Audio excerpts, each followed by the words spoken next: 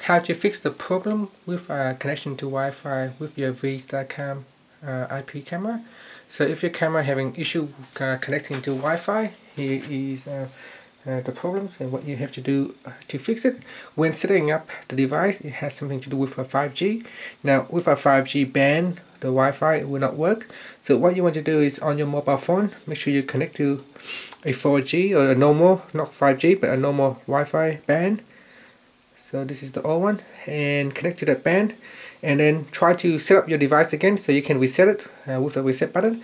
And then when you set up the Wi-Fi camera, make sure you don't use the 5G band, because the 5G band will cause an issue and the Wi-Fi will not work, and therefore your camera will stop working. And that's it. Give that a try and see if that fixes the problem.